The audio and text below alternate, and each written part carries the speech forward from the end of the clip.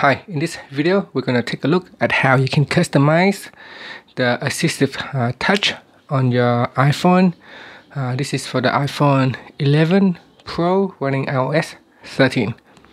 Now with Assistive Touch, you can easily access to useful features and functions with the tap with your hand. So you can a single tap or you can double tap, and this will allow you to access certain functions. Now first, before we can get it on your screen, we need to turn it on in the settings menu. So go back to your home screen, then tap on the settings icon. In settings, we want to tap on accessibility, then go down and tap on touch. Next, at the top here, tap on Assistive Touch switch to turn it on. Once it is on, you can tap on customize top level menu, and in here you can see by default it should have around 6 icons like so. You can remove them by simply tapping on the minus button or the plus button. So you can remove them until there is only one item left. If you want more shortcuts in this Assistive Touch, you can tap on the plus icon. Or if you have somehow messed up the default, you can tap on the reset button to reset everything back to the default. Now you can see in here the default is the home button, control center, device, notifications, custom, and gestures. So those are the 6 default icons. If you want to have more, tap on the plus icon, and in here when you tap on the plus icon, it comes up with a square with a plus sign. Now this plus sign indicates that you can tap on it to select an item. So in here, what can you choose? So you can see 6 items has been grayed out: control center, custom, device, gestures, home, and notifications. It is being grayed out. That's because you have already selected them from out here. So in here you could choose accessibility shortcuts, analytics, app switcher, double tap, lock rotation, lock screen, long press, mute, pinch, reachability, restart, rotate phone, screenshot, shake, SOS, speak screen, spotlight, voice control, volume down, and volume up. So let's see what you want to, see what we can do. I'm going to select app switcher, for example, and tap on done. So you can see now I have add an app switcher, so I can add another one in here. Up to 8 icons are allowed. So I'm going to tap on the plus icon, and then I'm going to tap on the lock screen and then tap on done. So lock screen is useful when if you're having difficulties pressing on the power button or the side button. We can tap on this one here and then just tap on the lock screen, and that will lock the screen. So in order to turn back the screen, again, if you're having difficulties pressing on the side button, we can just double tap on the screen to turn on the screen, then tap on this Assistive Touch, and this will bring up the menu. Okay, let's go back into settings and then see what other things that you can do. Now if we tap in here, you can switch it on and off.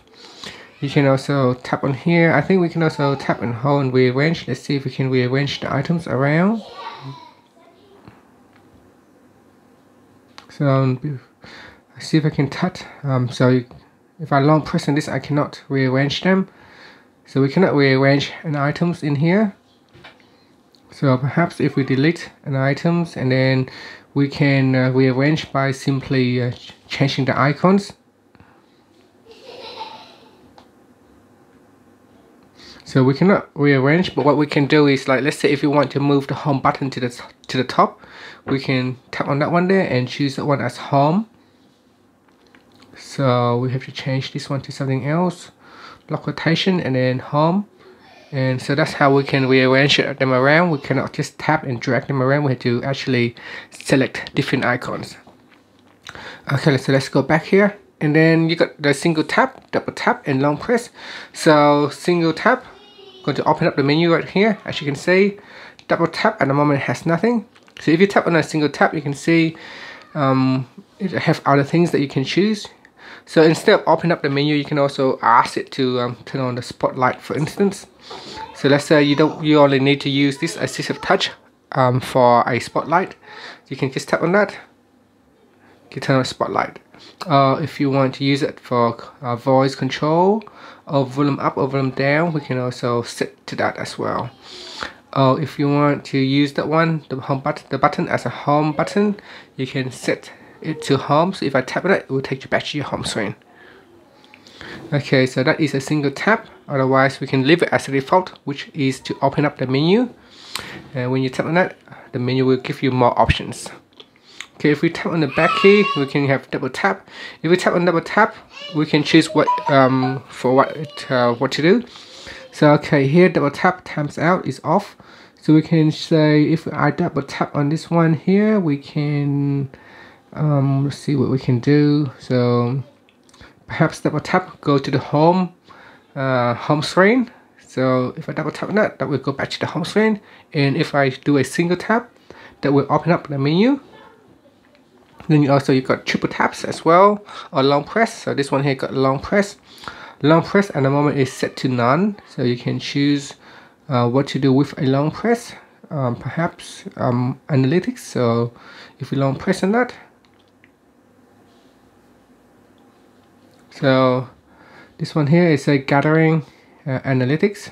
So otherwise we can say long press to bring up the control center.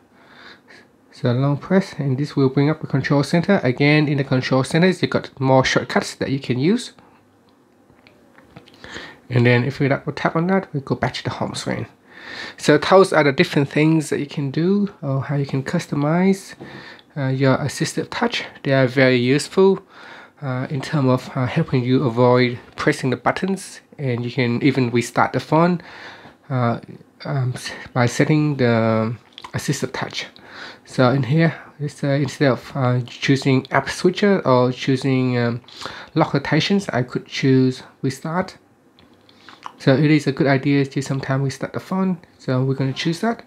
Then if you tap on the menu key here, tap on restart, we can restart the phone as well. And that's it. So that's how you can customize your Assistive Touch on iPhone 11, 11 Pro, running iOS 13. Thank you for watching this video. Please subscribe to my channel for more videos.